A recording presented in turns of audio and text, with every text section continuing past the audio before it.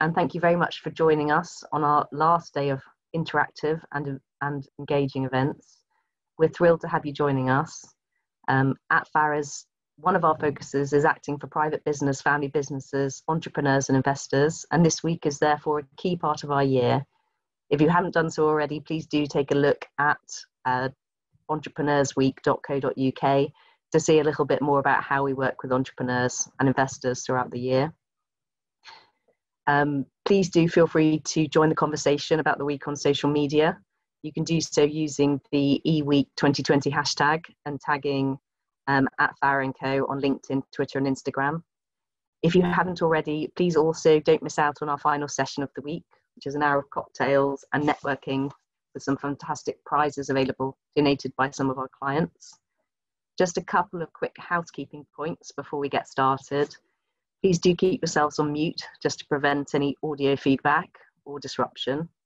There will be an opportunity for questions, and please do feel free just to tap any questions you have into the chat box, and we will look at these at the end. Also to let you know that the session will be recorded so that it can be shared with our clients, and a recording of all the sessions this week and a summary of key takeaways will be available on our dedicated microsite, entrepreneursweek.co.uk. And we're here to help. So if after the session you've got any questions, please do get in touch. And full contact details are again on our microsite. So this session is a masterclass on establishing a corporate foundation. I'm just going to look in fairly sort of high level detail some of those initial considerations for a business in thinking about setting up a corporate foundation. Today we're just going to talk about what a corporate foundation typically is, the advantages and drawbacks of setting one up, some alternatives that I would always encourage a business to consider when it's going through that process of evaluating whether a corporate foundation is going to be the right option for it. And then I'm going to run through the stages and the decision making to go through in setting up a corporate foundation, how you go about it, what you need to think about, and what tend to be some of the bigger hurdles to overcome when planning to get a corporate foundation up and running. And then just those basic steps as you go through that initial setup.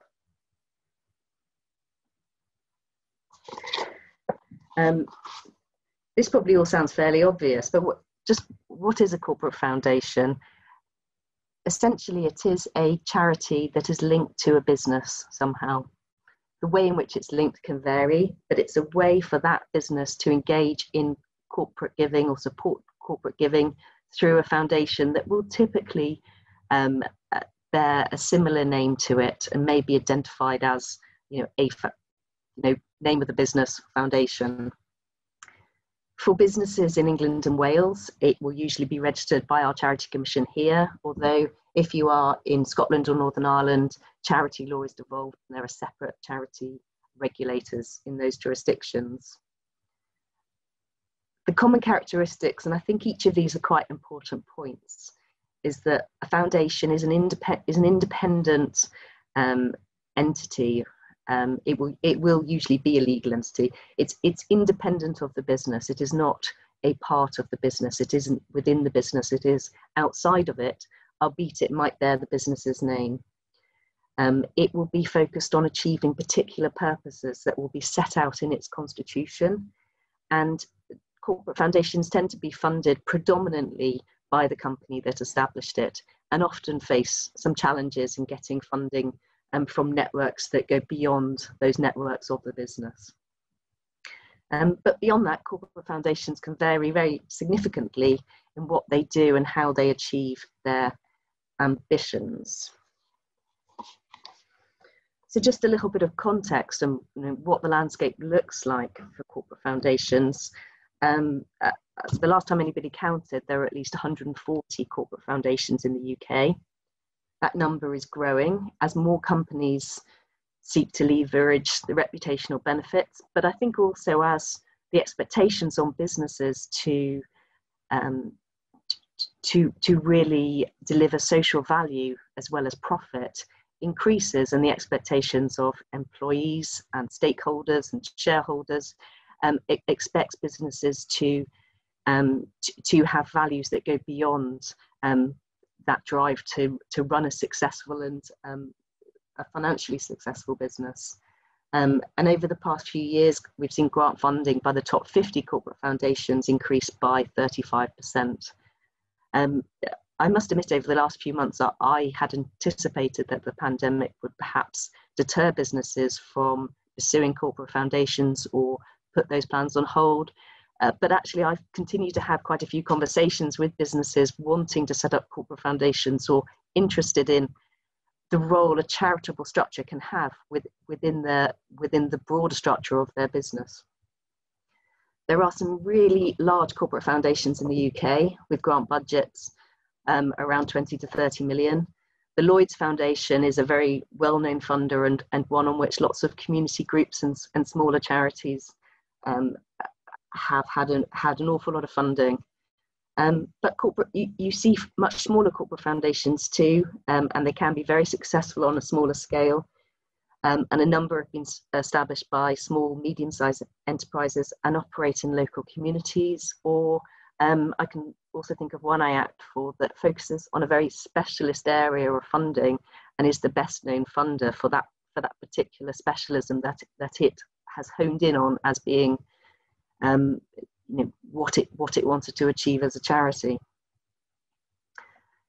There's just a few little examples of corporate foundations, and these foundations are somewhat picked out of a hat, but they vary between those that carry out their charitable activity through giving to other charities and community groups, and those that will run operational projects and carry out charitable programs within the foundation itself. Obviously, that tends to require some greater infrastructure, some greater planning, sometimes staff. But there is a real variety of what corporate foundations choose to do out there, and I really just wanted to illustrate that. So why do we see businesses consider that a corporate foundation is something that they want to do? So of course, I mean, you will be aware that companies are being challenged increasingly to share and apply the expertise they have to tackle social issues, to define their role in society, and to tell people what their values are as a business. And of course, there is lots of businesses are challenging themselves on the environmental impact they are having, and a corporate foundation can be one way in which some of those environmental impacts can be addressed, or work can be supported to in conservation or sustainability.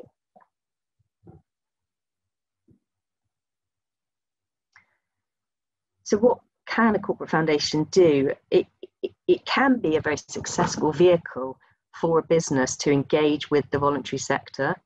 It's by no means the only way, but it can be a way of demonstrating externally that commitment that you have as a business to corporate social responsibility. It can be a means of projecting the values of a company through the support that it provides to its foundation for valuable charitable work and valuable projects. And it is a structure that is set up and ready to go for charitable giving from the business. And so rather than what you sometimes see is that businesses are thinking towards the end of the year, they've got a pot of money that they want to use to give to charity, and there can be difficult choices to make as to which is the right project to support or the program.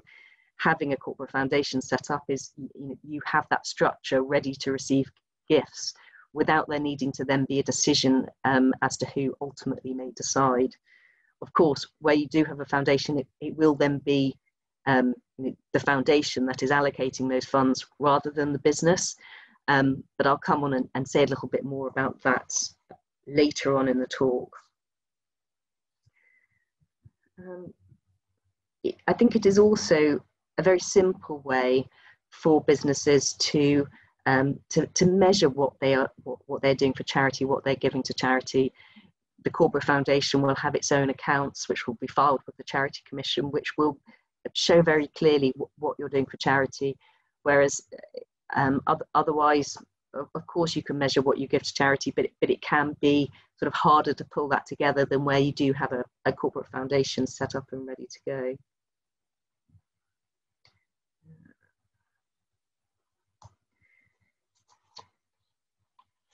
I mean, in my experience, most businesses choose to set up a corporate foundation not because they want reputational benefits, or it's generally because the business sees it as a good thing to do and something that they're really committed to doing, and they have a real passion for having their own foundation that is then able to go out and create a real impact.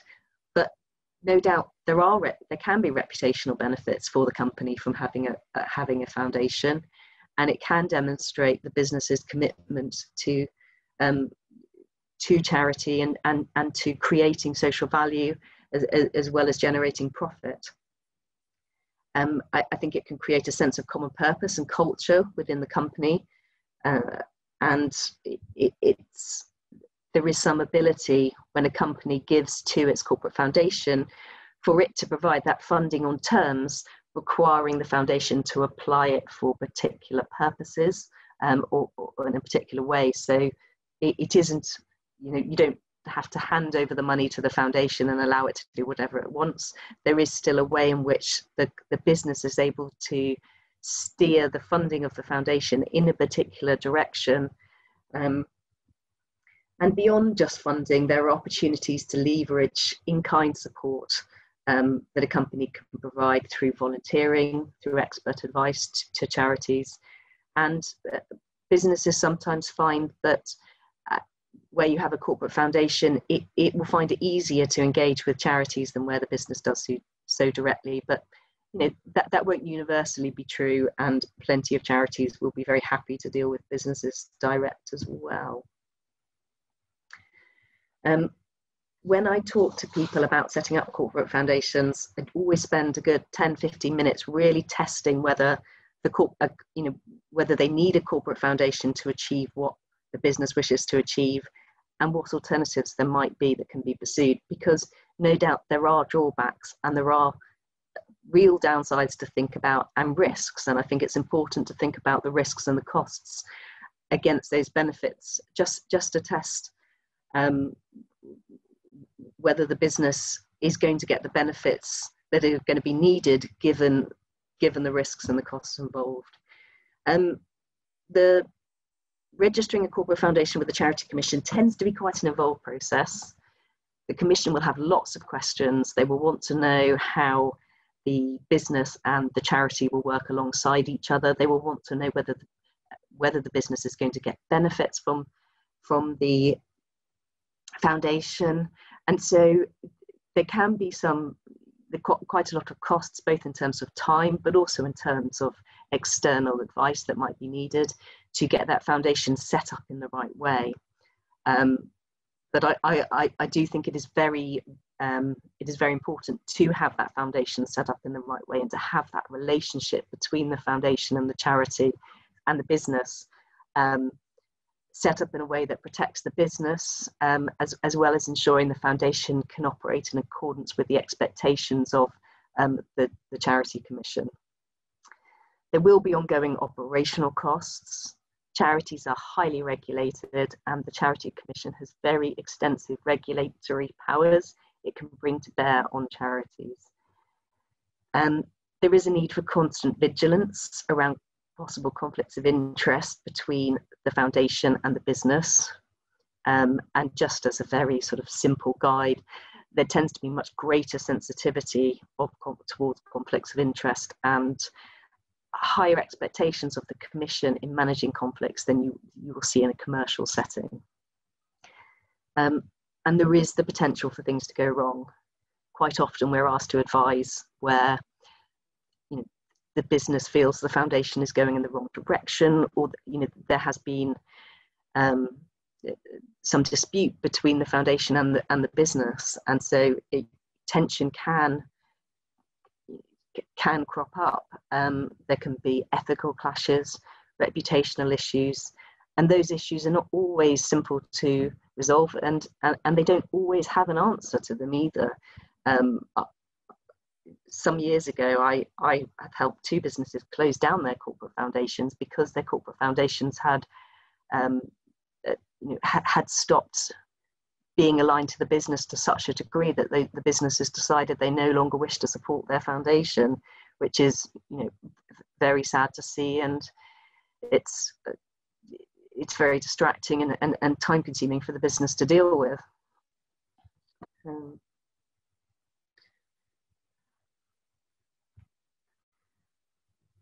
So I was trying to think through some of the alternatives.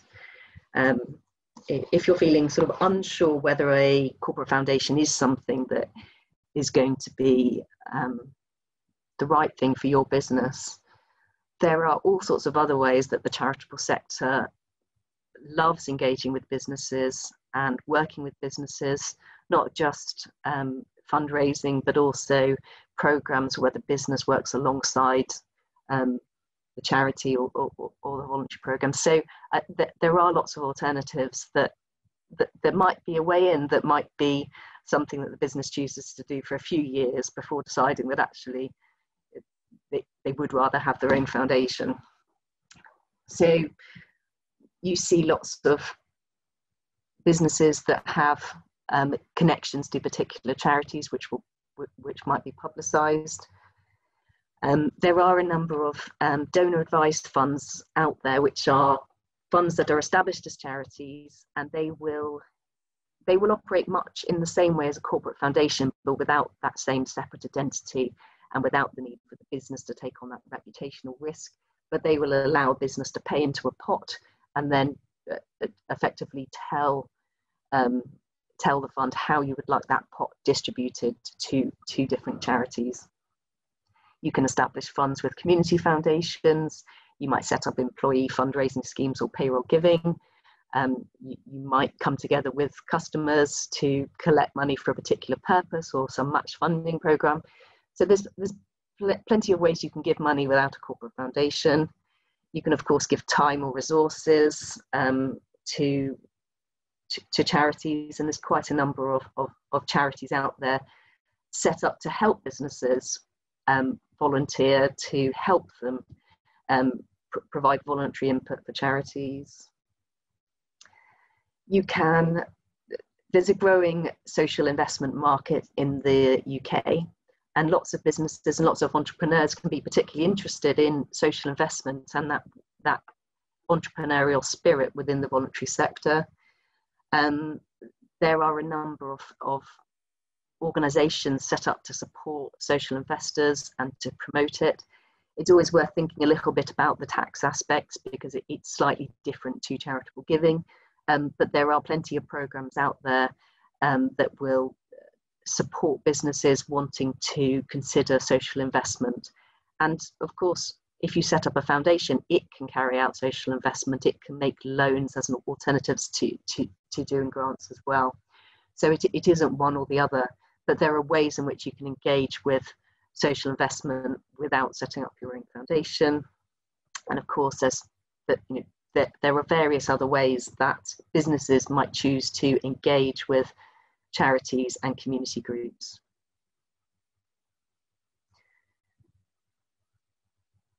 So just to talk through some of those initial considerations to establishing a corporate foundation.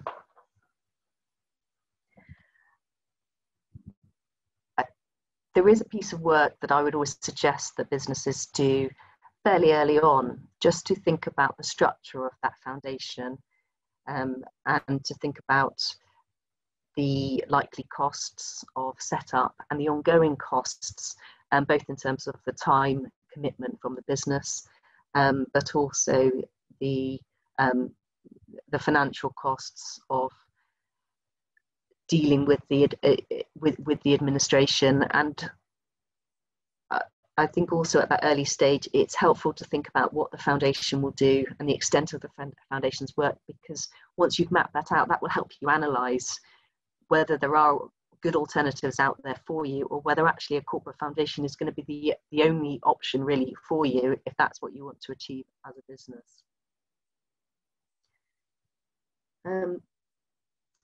Now, identifying and working out that right relationship between the business and the foundation is always one of the most important and tricky things to do. And I'm going to talk about each of these bullet points in a little more detail. So just thinking about branding issues and this alignment of the brand or not. Most foundations will be the name of the business foundation, and that is fairly common, but that brings with it the advantage for the business of there being a reputational upside where the foundation is doing good work, but it also brings with it a degree of risk because the foundation is independent and separate from the business, but yet you have the foundation carrying the business's name. And so from a business perspective, I think it's always very important to think about how your brand, your business brand, is being protected through if you're allowing the foundation to use it.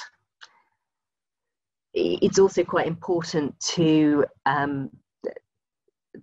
note that the expectations of the Charity Commission will be slightly different, where the foundation carries with it the business's name, because the Commission will then be more alert and more concerned about what private benefits might flow to the business.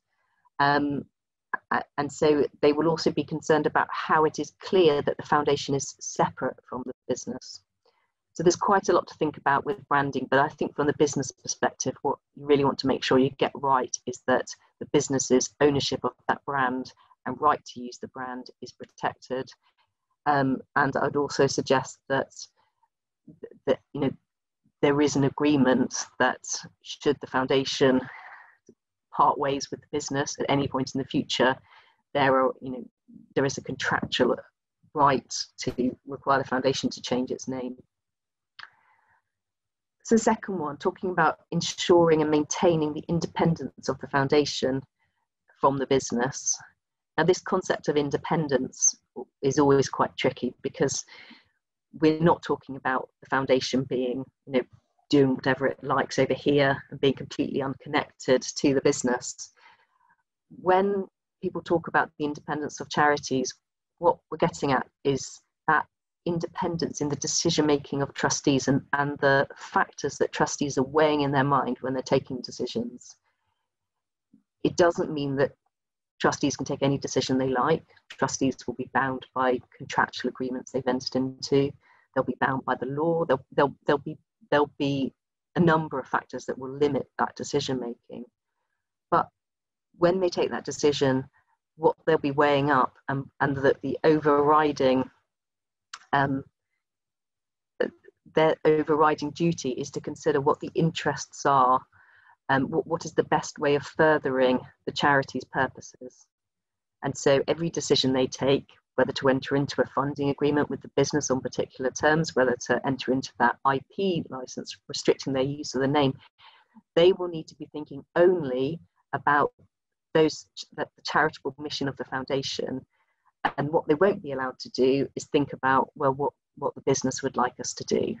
In their decision making, what the business would like will be an irrelevant factor that they're not allowed to take into account.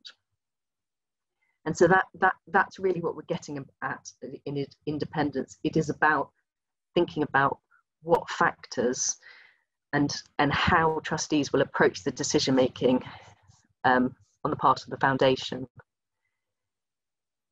So coming on to conflicts of interest and or loyalty. Conflicts of interest is an area I think that probably creates the most amount of work for the Charity Commission in terms of their regulatory engagement with charities.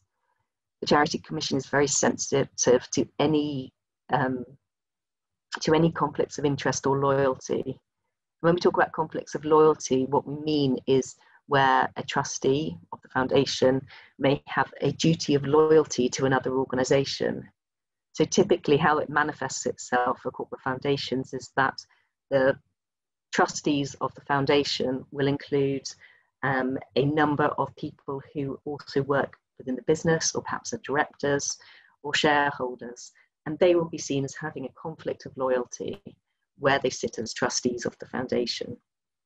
And so what you will tend to need, as well as trustees that are connected to the business, is a number of independent trustees who can then take unconflicted decisions when the foundation is entering into any agreement with the business.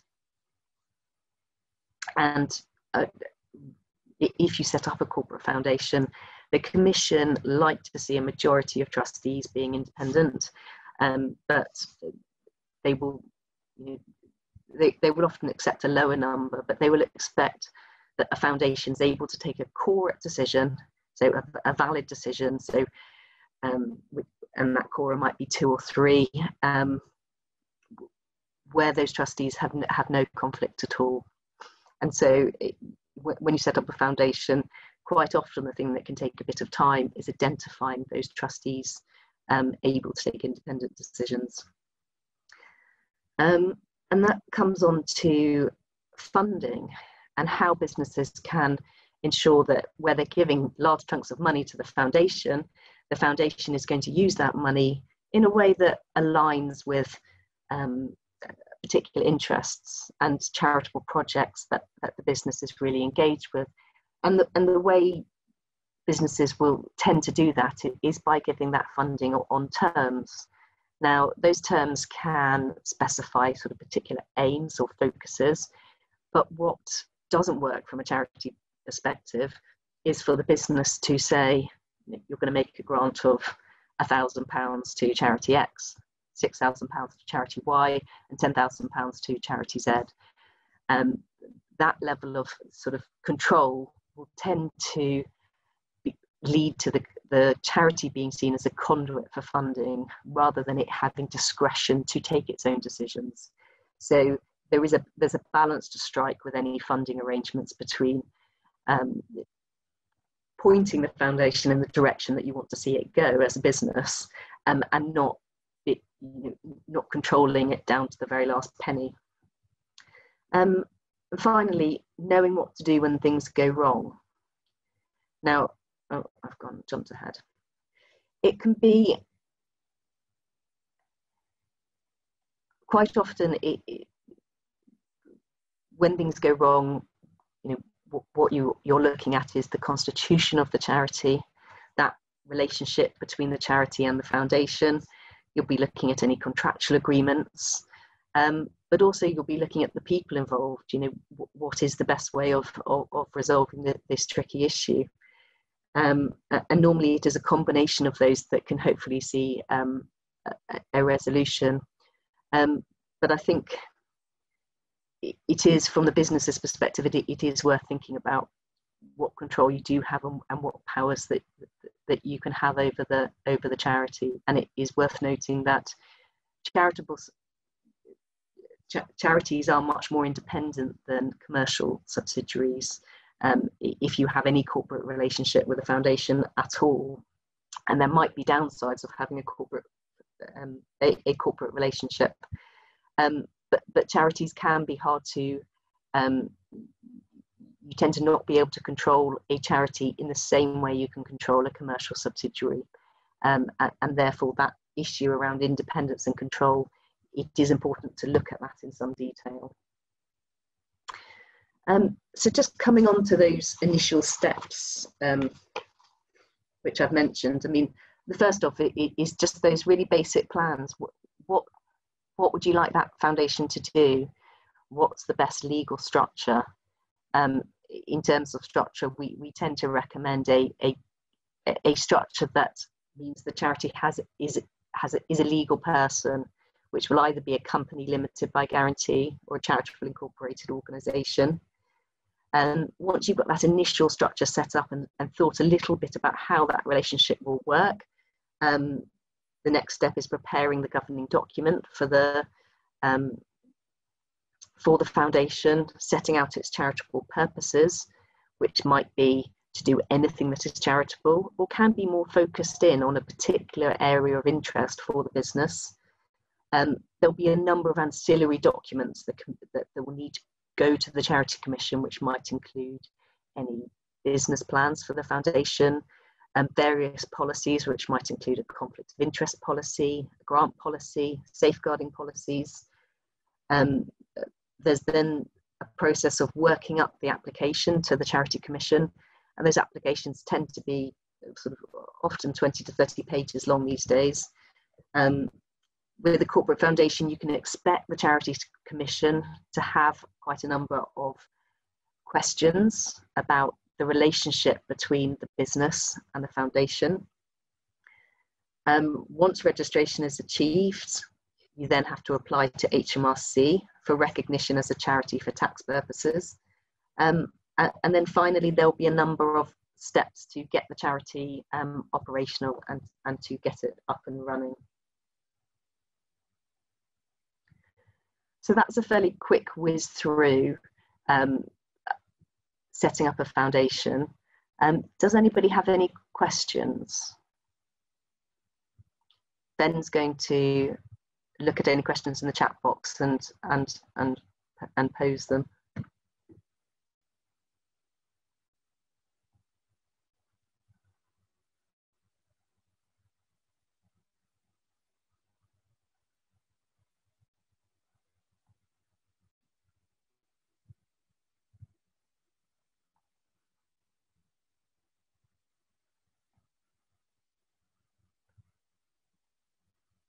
Thanks, Ben. So Ben's question was, I talked about a lack of alignment between a company and corporate foundation resulting in them parting ways. How might this come about? And what other problems have you seen down the line for clients with corporate foundations? So sadly, it is possible, and it happens quite frequently, that a degree of tension grows up between a charity, between a business and its foundation.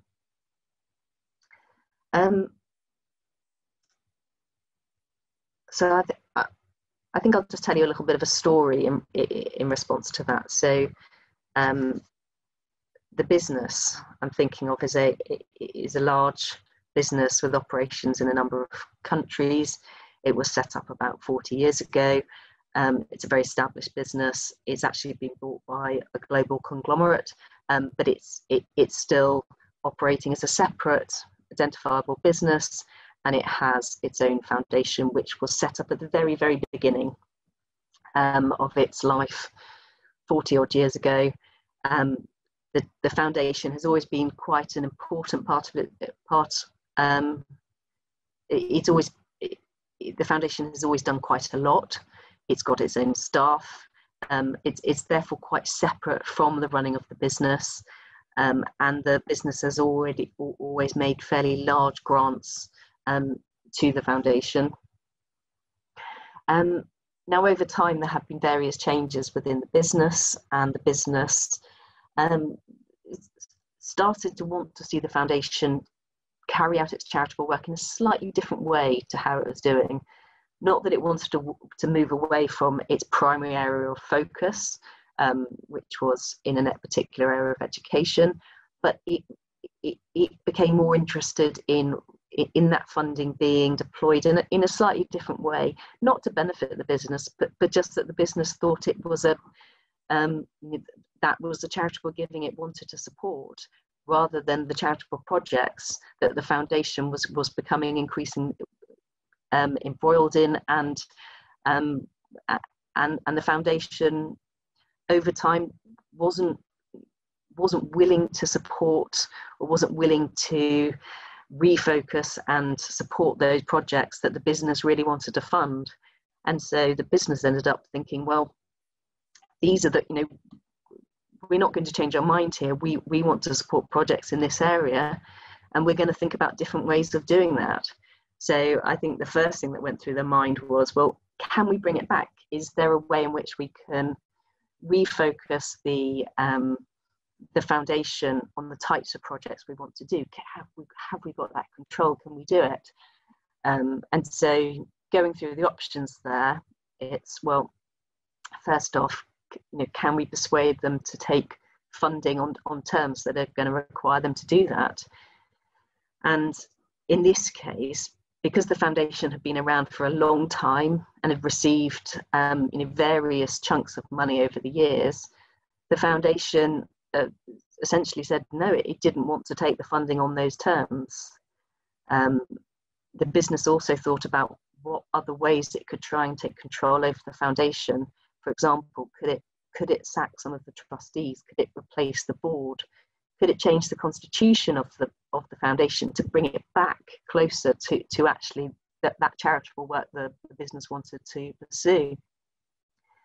And in this case, the foundation had been set up a long time ago, and there were no rights written into the constitution of the business, of the foundation, that the business could exercise. So, for example, the business had no right to appoint trustees to the board. It had no right to remove trustees to the board. It was not a member of the charity. So lots of charities are set up as companies limited by guarantee, and so they have members instead of shareholders. But effectively, those members have the same right as a shareholder. And so while until it remains quite common for a business to be the sole member of the charity and there to be a corporate relationship between the two, but this doesn't give the business control in the same way it does for a commercial subsidiary. And actually, we've had a recent judgment from the Supreme Court that says the members of a charitable company, and so the business in this structure, will owe a duty to the charity to act in its own interests.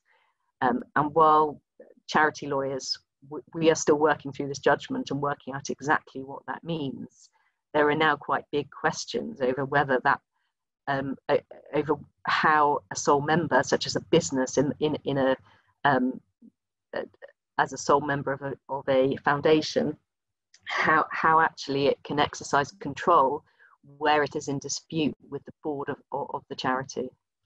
So coming back to my example, in this case, because the charity had been set up a long time, the business didn't have any corporate rights. It wasn't a member. It had no rights to appoint or remove trustees. And therefore, there was little it could do to force the foundation's hand. What it did have was contractual controls. So it had controls that allowed it to remove the rights of the foundation to use the business's name in its company name. It had rights to require it to stop using any use of its trademarks. And so it had contractual controls that it had to rely on. But sadly, what that meant was that it pulled the funding from the foundation, it pulled its use of the name and the brand, and you've got this foundation there that effectively had no option to close down, and you've got the business over here, no longer with its foundation, having to decide whether it's going to set up a new project or whether it's going to pursue some other way of carrying out, of funding the charitable projects that it had an interest in as a business. So that's that's one example, and obviously there's a lot of time involved, there's a lot of upset involved, and I think when attention is paid at the setup stage to make sure that control is right, to make sure that there is very good alignment between what the business wants and what and how the foundation is set up and how it's going to go about its work, it can help stop their big problems further down the line.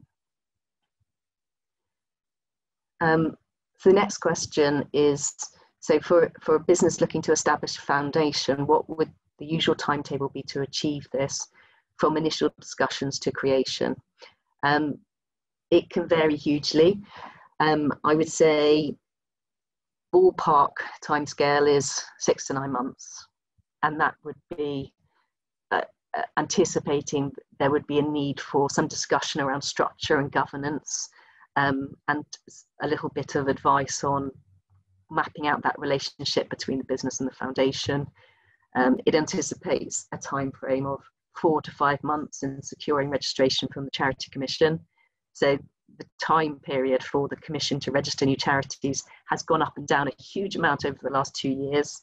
It got much quicker at the start of lockdown, but the Commission tell us that they're the number of applications they're getting for registration has crept back up to pre-pandemic levels, and correspondingly the time frame for them to look at applications is going up again. So it can take quite some time to do.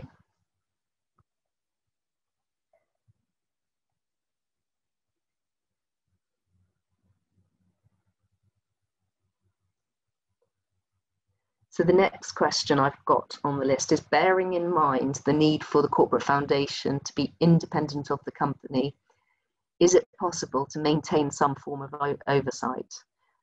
I think the answer to that is absolutely yes. There tend to be three forms of controls we talk about when we are talking to businesses about setting up foundations. The first of which is control through the charitable purpose of the foundation. So if you as a business know you want your foundation to focus in on a particular area, so for example, work preventing poverty in a particular geographic area, you can have objects that are framed to limit the foundation's work to exactly that. Now, the downside of limiting the objects is the foundation then won't be able to do anything else, and changing objects is not always straightforward and can be time consuming and tends to require involvement of the Charity Commission. But if you're very certain that you know exactly the focus of the foundation and you think that's going to be there for the long term, control through the objects is one option. The second form of control is through the constitution of the charity, which might see the business having the right to appoint or remove trustees. It might give the business the right to veto changes to the constitution. And although there are question marks now over whether membership of a charitable company offers the kind of oversight that I think can be useful for a business, it isn't as clear that is another option. I mean, I think where you've got third-party rights in the constitution of a charity, those, there may be circumstances where those can be overridden by the members, so they might not be perfect control, and there might also be powers that you as a business are expected to exercise in the charity's interests rather than your own. But if you will have some discretion as to what you believe to be in the interests of the charity, and where you genuinely believe what the trustees are doing is not right and they aren't following the right direction. Where you decide it's in the charity's interests rather than the business's interest to remove that trustee, those powers can be deployed. And the final form of control that you see is contractual controls. And those controls can be imposed through the funding relationship, the charitable funding you provide being given on terms, and requiring particular aims to be pursued. You can also quite often see contracts in place that will govern in-kind services that the business might provide to the foundation. And so there'll be a number of, and the other contractual control that I've mentioned a couple of times is that IP license and the brand agreement, so that what the foundation is doing with your brand isn't anything that you'll be uncomfortable with, and also giving you the right to, pull the brand if there is a reputational issue that is troubling.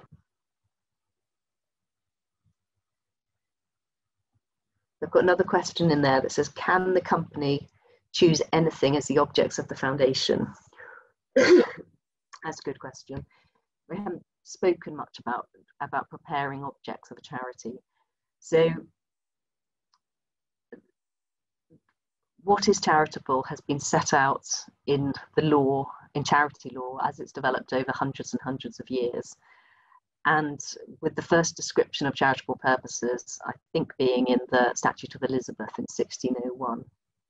So the law has come on slightly from there, and what we now have in the main piece of charity legislation is descriptions of charitable purposes.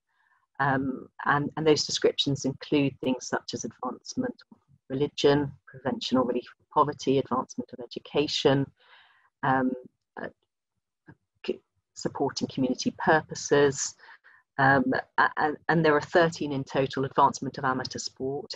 But within each of those descriptions, case law that's been developed over the years has framed what is charitable within those descriptions in a particular way. And so something might be educational, but it might not be capable of a charity, of it being a charitable activity necessarily, unless it falls within what charity law has said, is the advancement of education for the public benefit. But within those descriptions of purposes, foundations might choose 2 or 3 of those descriptions. They might decide that they're very into advancing education and supporting community sport, or they might decide that actually they're focusing on developing community facilities or community capacity in a particular way that is charitable. It is fairly common for corporate foundations to have what are known as general charitable purposes. And what that means is that the foundation can support any activity just so long as it is charitable. And that will mean that the foundation, it might still have a focus on a particular area. It might still decide that actually what it's going to do with most of its money is going to be to work with a homeless charity, say, or another kind of charity, but it also has the option, if it wants, to make other donations. And I think that can be useful, particularly where the foundation might match fundraising by employees, because it will mean that whatever the employee is fundraising for, the foundation then has the flexibility to also make a gift. And so you do have with general charitable purposes, you aren't confined to being limited in a particular area, but obviously then the foundation doesn't have any limits on what it can do, and it can go off in a completely different direction, subject to any restrictions you've imposed on it in any funding agreement.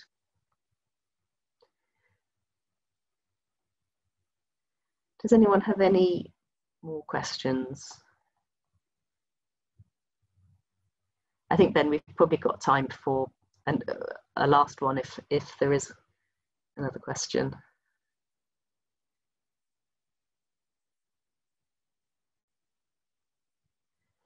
So one last question. So why is it a good idea to set up a foundation as a charity rather than a not-for-profit company or some other kind of entity? So it's an interesting question, because there are other types of not-for-profit companies that are not charities. So let's talk about the foundation as a charity first off. So charities are highly regulated. They are limited to what they can do, and their activities are limited as well. So there are a lot of restrictions on charities. They are, but they also benefit from very significant tax reliefs.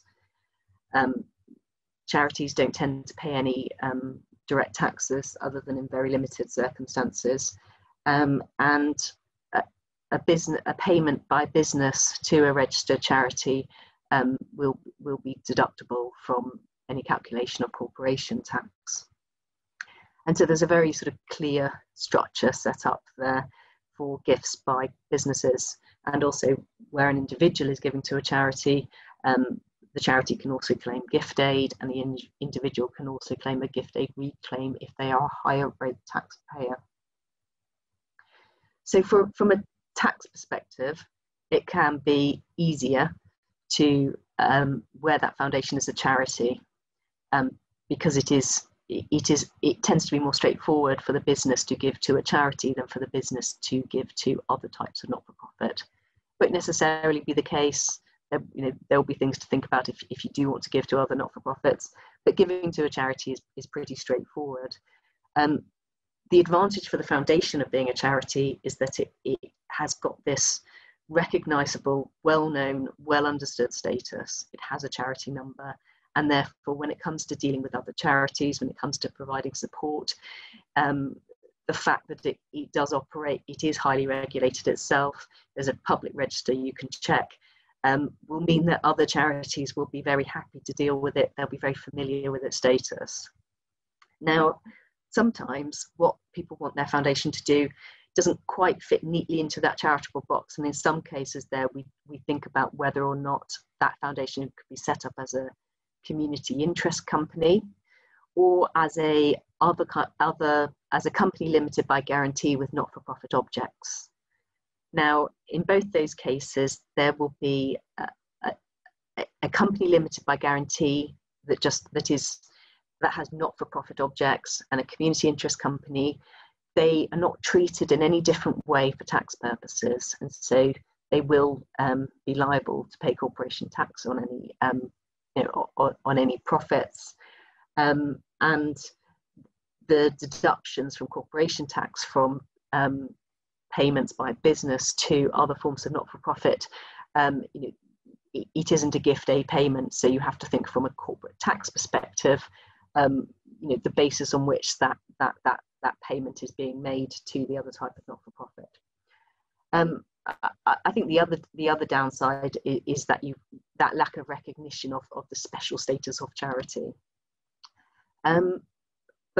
But where actually the business really wants a not-for-profit working alongside it that's going to do something particular that doesn't fit neatly into the charity box, there might be advantages in having a not-for-profit entity that isn't a charity, because then it can operate without that same level of regulation. It can go about its work, and it can describe itself as a not-for-profit. It can probably use the word foundation if it meets particular requirements set out by Companies House, and so it is an alternative, and it might be able to do more trading activity than other charities. So I think while for most charitable status will usually be preferable, it won't universally be the case, and there might be circumstances where another type of not-for-profit might be worth thinking about. So I think that was the last question that I had. I hope you found today useful. If you do have any questions subsequently, if I've missed anything, please do get in touch. Very happy to drop you a line. It'd be great to hear from people who are listening at home today. So thank you very much for joining us, and I hope some of you can join the other events going on later on today. So thank you.